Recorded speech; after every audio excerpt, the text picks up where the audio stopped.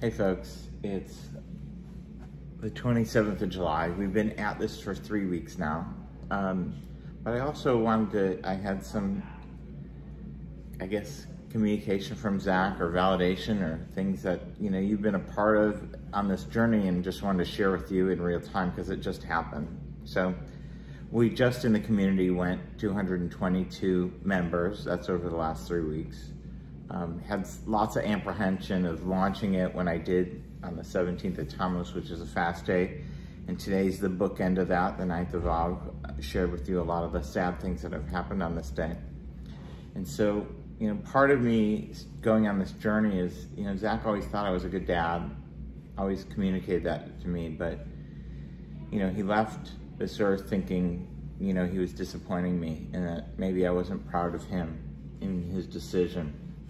And so literally had screenshot and then got a recommendation to put together my story, which was that screenshot. And the song was something I've never heard of before, but I put it as a background. It's called I'm Proud of You.